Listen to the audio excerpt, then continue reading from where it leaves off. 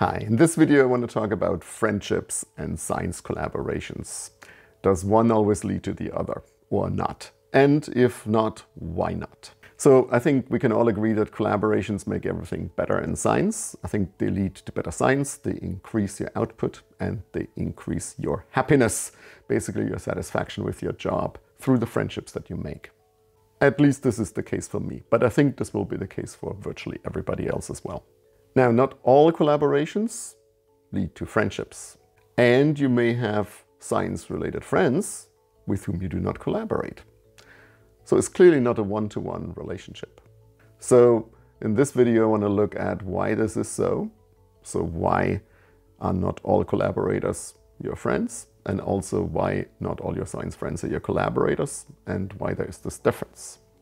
And what this means, because I think this can be very important for you to understand, to avoid disappointment and to have the wrong expectations. So first of all, why scientific collaborations may lead to friendship. Well, often we as scientists have a very deep connection with our field. We are passionate about a certain topic, and it's just great if somebody else feels the same way, because they completely get you. They understand why you're excited about a certain paper or why you are frustrated with a certain paper. So they get you. And this shared passion for a topic and the shared expertise and the shared view, of course, that creates a sort of bond. And if everything else also falls into place, that of course very naturally will develop into a true friendship. That to me just means you enjoy talking to them, you look forward to meeting them, and you're just having a great time. Another reason may simply be because you are attending the same meetings, you always bump into each other at workshops, you are part of the same projects, for example, national level projects, and so you just see a lot of each other, and therefore you may discover that you really like the other person, get along with them well, have a great time chatting with them, and so therefore that is also a connection that can develop into a friendship just because you spend time with each other. And finally, people that you collaborate with, you typically respect for their knowledge, for their skills, for their expertise that they have that maybe you don't have, and so they are complementary to your skills. And this sort of respect you have for somebody, that is also a necessary precondition to develop a friendship. It doesn't have to, but it can, and it's based on mutual respect. Right, so those are all the various reasons why a scientific collaboration can lead to a friendship. But there are also several reasons why this may not happen. And here are some of them. Some people just like to maintain a clear boundary between their professional life and their private life. And this is a personal choice that you make at some point, either consciously or subconsciously. Yeah, I've had many conversations with people on this topic over time. And I think there's advantages to both. So there is advantages to basically not closing yourself off to people that you feel professionally close to also become friends. This can even be in your lab or in your immediate environment, but it can mean anywhere, also if they're in another part of the world. But there's also very good reasons why you would not want to do that. For example, if at some point you have to make a hard decision about hiring or whatever, and if that friendship then gets in the way or gets into conflict with that decision, it can become a source of awkwardness and discontent. And so, there's various reasons why people make a decision to do one or the other. So I am generally more in the friend realm of interactions, but other people really don't see it this way. And this is important to know, and it's important to understand that people differ in this aspect. There are for sure also very many cultural differences, but not just that, also just people even in the same place will be different. They will handle this in a different way, and this is fine and should be respected. Now, this means you can have a very productive collaboration with somebody, maybe even in the long term, but you don't really become friends.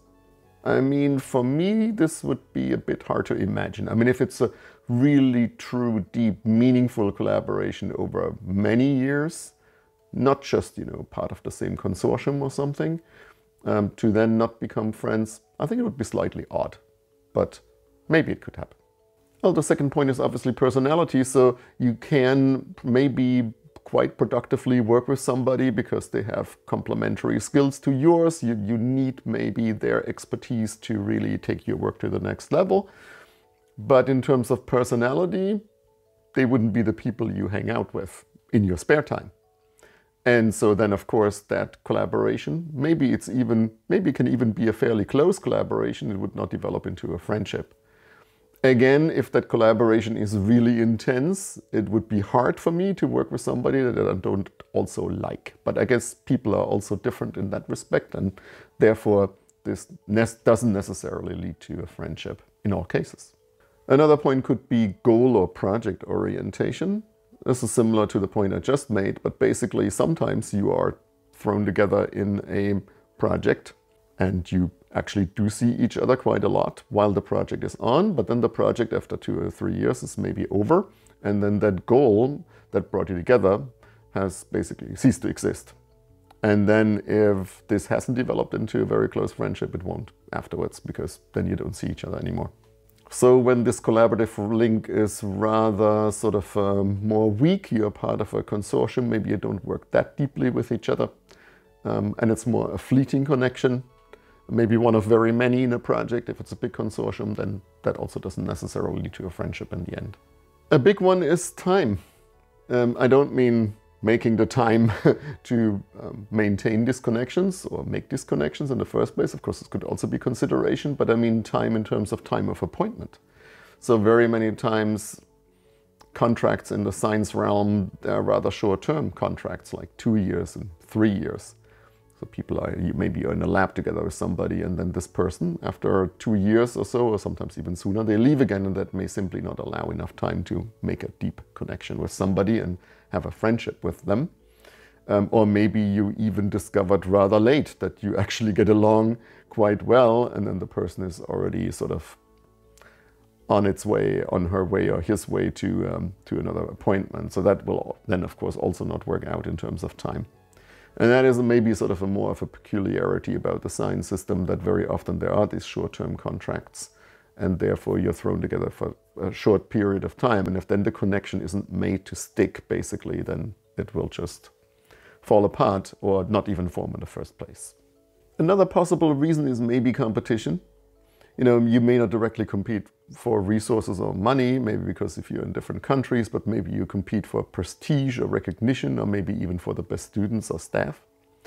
And therefore you may work with each other, but you may always have that in the back of your mind always, that you're actually competitors.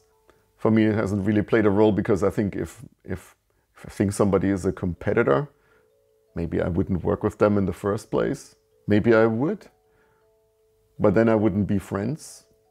I don't know. I don't think this competitor, non-competitor thing really plays a big role with me, but it can be for other people. And so this is also something that could prevent a friendship from forming, if there is in the end always in the back of your mind, well, we're actually, doing similar things, and we're competing for that same goal, for example. I can imagine that then can prevent collaboration and friendship, even though people might be working together because they're working on the same area. Otherwise, they couldn't compete. That is a rather sad reason, and you should overcome it as much as possible, but it is definitely real.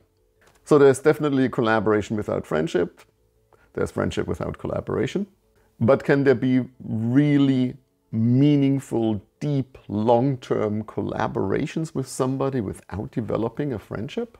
I guess there could be, if you're committed to the same goals, if the same things are important to you, if you are communicating effectively, if you have complementary skills and expertise, if you respect each other professionally, maybe you really can have a true, meaningful, long-term, over many years collaborative link, but still not really become friends. A lot of this may also depend on your definition of friendship. That may vary culturally. It very much also varies on a personality type level. What you would call a friend, maybe I wouldn't, and vice versa. What my criterion is, do I really look forward to spending time with them at a meeting, or in the evenings of the meeting, or do I really look forward to interacting with them on a paper? Do I find them funny? Do I want to spend more time with them? Then I would call them a friend. But you might not. Anyway, so I hope you found that useful. I think we don't very often talk about this because it's, well, fairly personal. Actually, very personal. But I think it's also real and it's meaningful. These are meaningful connections with people that you make as part of your scientific work. And I think it is important to step back every once in a while and consider what are these links really like and what do they mean to me and how important are they in my life. So I hope you have good scientific friends. Make more in the future. Thanks for watching. See you next time. Bye.